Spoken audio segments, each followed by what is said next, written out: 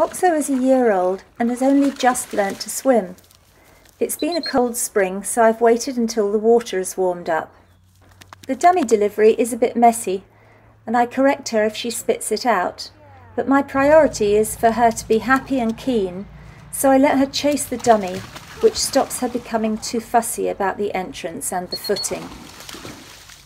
I have had her down here with other dogs, but she gets incredibly excited and doesn't have much focus on what I'm saying to her, so you just have to work it out. Very good. Very good.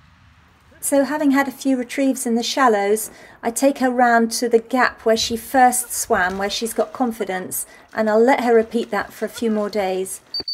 They have a lot to learn. She's keen to get in and then gets her head underwater and gets water in her ear and gets in a panic. So, they've just got to learn the technique. But do be sure to keep a good delivery. The habit so often acquired at the water of spitting the dummy out can be a difficult one to break. So we had a similar routine the next day, and then the day after that I tried her on a different entrance. Interestingly here, she wanted to stay on the weed. She felt safer, so if something like that happens, don't correct them or try and redirect them, just let them work it out. It's very early days. She's learning to swim. She needs to learn how to negotiate all the rubbish that's in the water and how to pick up the dummy and turn and carry it.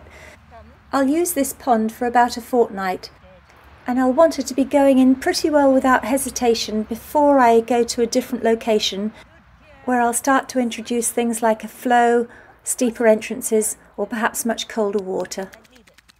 It's just really important that it's always a good experience.